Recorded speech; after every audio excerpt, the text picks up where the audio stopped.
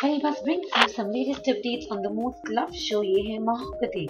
Ashok will give Raman the condition of resigning from the post of the president of the New Delhi Association. So will Raman resign from the post is what you want to know, right? Well, the answer is yes.